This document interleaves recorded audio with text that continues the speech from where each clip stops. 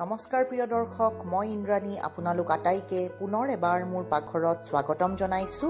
আজি মই বনাব লৈছো কোল্ড কফি। গৰমৰ দিনকেইটাত খাব পৰা এনেকুৱা বহুতবোৰ ড্ৰিংক মই আগতেও দিছো আৰু আগলৈও দি থাকিম, কাৰণ গৰমৰ দিনকেইটাত সৰু ল'ৰা ছোৱালীৰ পৰা ডাঙৰেও ঠাণ্ডা খাবলৈ বহুত মন কৰি থাকে। গতিকে সহজে উপলব্ধ ড্ৰিংকছবোৰ আমি বজাৰৰ পৰা কিনি আনি সৰু ল'ৰা ছোৱালী, আলহী, ঘৰৰ সকলোকে যোগাৰ ধৰা দেখা যায়। আপোনালোকে নিশ্চয় জানে বজাৰত পোৱা কোল্ড ড্ৰিংকছ শৰীৰৰ বাবে হানিকাৰক হয়। গতিকে ঘৰতে এনেকুৱা নতুন নতুন ড্ৰিংকছবোৰ আপোনালোকে যদি বনাই ঘৰৰ সকলোকে খুৱাই খুবেই ভাল পাব চবেই খাই। গতিকে আহক প্ৰিয় দৰ্শক, আজি বনাবলৈ শিকোঁ কোল্ড কফি।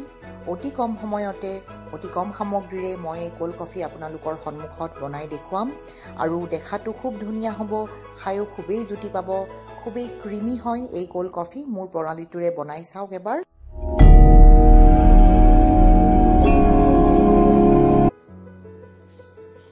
এয়া আধা লিটাৰ ঠাণ্ডা গাখীৰ লৈছোঁ। এয়া 4 চামুচ চেনি লৈছোঁ, 2 চামুচকৈ দেখাইছোঁ।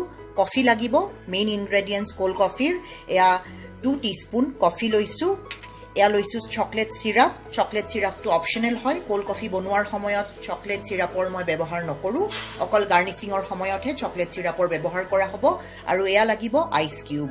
ঠাণ্ডা ঠাণ্ডা কোল্ড কফি খাবলৈ খুবেই সোৱাদৰ হয় এই আইচ কিউব দিয়াৰ লগে লগে। মই এটা কথা আপোনালোকক কওঁ, বহুতে ভাবিব পাৰে যে আইচ কিউবৰ সলনি ফ্ৰিজৰ ঠাণ্ডা পানী ব্যৱহাৰ কৰিম, কিন্তু পানীয়ে কোল্ড কফিৰ সোৱাদটো একদম বেয়া কৰি পেলাব। পানী কেতিয়াও ব্যৱহাৰ নকৰিব, সদায় আইচ কিউব ব্যৱহাৰ কৰিব। আহক প্ৰিয় দৰ্শক, বনোৱা আৰম্ভ কৰোঁ গৰমৰ দিনত খাব পৰা সুস্বাদু কোল্ড কফি। এয়া এটা মিক্সাৰ লৈছোঁ। এয়া চাওক, গ্ৰাইণ্ডাৰ নল'ব, সদায় মিক্সাৰ ল'ব যেতিয়াই কোল্ড কফি বনায়। এতিয়া প্ৰথমতে ইয়াতে গাখীৰখিনি ঢালি দিম। কফি লৈ ল'ব, কফিখিনি দি দিম। চেনি দি দিম। কফি আৰু চেনিৰ পৰিমাণ আপোনালোকে যিমান ষ্ট্ৰং ভাল পায় সেই হিচাপে অকণমান কম বেছি কৰি ল'ব পাৰে। মিঠা বেছি ভাল পোৱা মানুহে চেনিৰ পৰিমাণটো বঢ়াই দিব।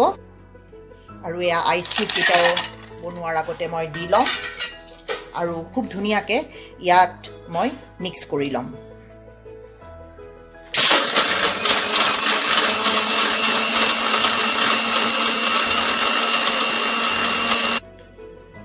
এয়া চাওক, একদম ধুনীয়া ক্ৰিমি কোল্ড কফি ৰেডি হৈ গৈছে।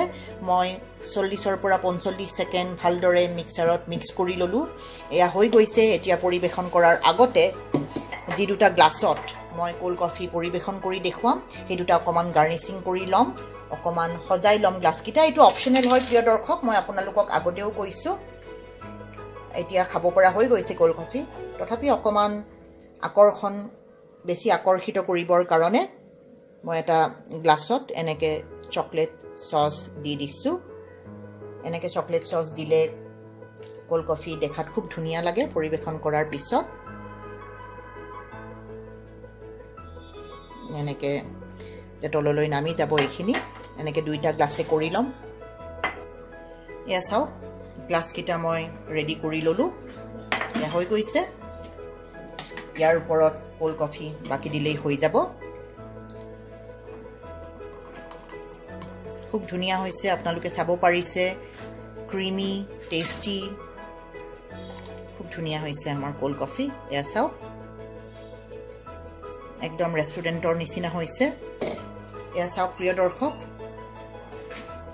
আমাৰ কোল্ড কফি ৰেডি হৈছে। এতিয়া এই গ্লাছকেইটাৰ ওপৰত অকণমান কফি পাউডাৰ, ইয়াৰে ওপৰত অকণমান গাৰ্নিচিং কৰি দিলে হৈ যাব, নিদিলেও কথা নাই। খুব ধুনীয়া হৈছে। গ্লাছটো চাব পাৰিছে, একদম ৰেষ্টুৰেণ্ট ষ্টাইলৰ কোল্ড কফি ৰেডি হৈ গৈছে। প্ৰিয় দৰ্শক, এয়া চাওক, আপোনালোকৰ সন্মুখত কোল্ড কফি পৰিৱেশন কৰি মই দেখুৱাইছোঁ। আপোনালোকে চাব পাৰিছে, অতি কম সময়তে মই সুন্দৰভাৱে আপোনালোকক কোল্ড কফি বনাই দেখুৱালোঁ। ঘৰত হঠাতে কেতিয়াবা আলহী আহিছে, ফ্ৰিজত ঠাণ্ডা গাখীৰ আছে, ঘৰত কফি আছে আৰু চেনি আছে। গতিকে আপোনালোকে সদায় দি থকা চাহ কাপতকৈ, গৰমৰ দিনকেইটাত নেমুৰ চৰ্বত বনোৱাতকৈ এই অতি সহজ ড্ৰিংকছটো বনাই খুৱাবচোন। বা ঘৰতো কেতিয়াবা সৰু ল'ৰা ছোৱালী বা ডাঙৰেও নতুন কিবা এটা খাবলৈ ইচ্ছা হ'লে এনেকৈ ঠাণ্ডা কোল্ড কফি খাব আৰু খাই কেনেকুৱা পালে কমেণ্ট কৰি মোক জানিবলৈ নিশ্চয় দিব।